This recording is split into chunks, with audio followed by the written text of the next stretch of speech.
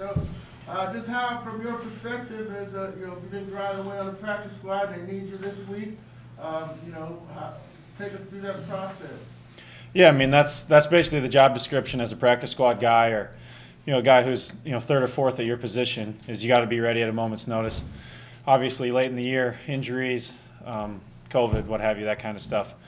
You got to be able to go in and fill in at a moment's notice. So, we got guys all up and down this roster on the practice squad that have been doing that the past few weeks, have done that this week, and that's how we operate. Is next man in, we don't flinch, just take care of business. Then, when did you know that it was a green light all the way? I know you've been getting ready every week. For this week in particular? Yes, this week in particular. I mean, obviously Hayden tested positive on Wednesday, so you kind of know that there's a pretty good chance. Going through the game plan, just the amount of tight end set, formation or personnel groupings we got, stuff like that. So, you just got to prepare every week that way. But I kind of knew on Wednesday, there's a good chance of it.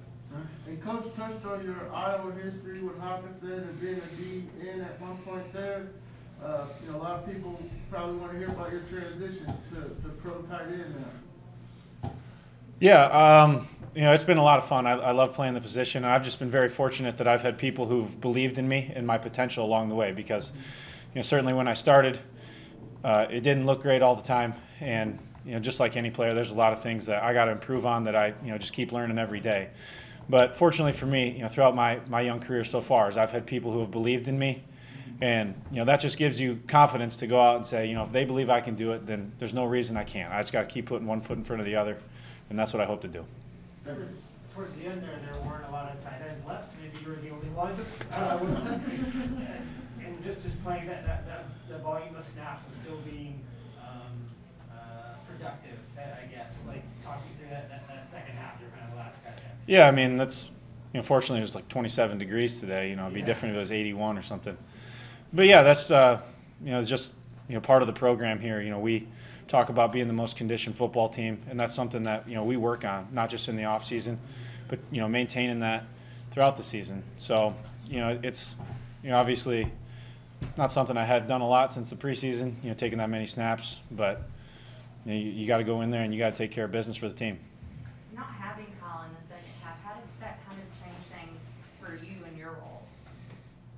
Yeah, I mean, just more snaps. Obviously Kyle, he's such a threat, and there's stuff that we do with him that, not a lot of tight ends do. So, just trying to pick up the slack, the places I can, the things that are in his repertoire that, I can go in and take care of. That was, just my goal, or, my job pretty much, for the team. How did the defense kind of account for Kyle not being out there? Did they change anything at all, or was there anything obvious that changed when he wasn't out there on their side? I didn't really notice too much. We'll see when we look at the film, if they change anything. But, obviously Kyle's someone that people game plan for. So. Were you on the field for Matt's touchdown that got called back? Did you understand anything that happened in that sequence there?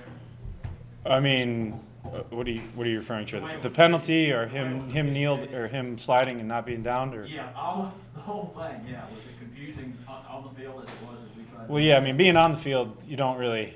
I'm out there, trying to run a route, get open. So I have even less insight, I would say, than if I was standing on the sideline. Yeah. So that's probably a question for the head coach or for Matt. Is he the last guy in the league you expect to get a taunting call, Matt? Again, that's probably a question for him.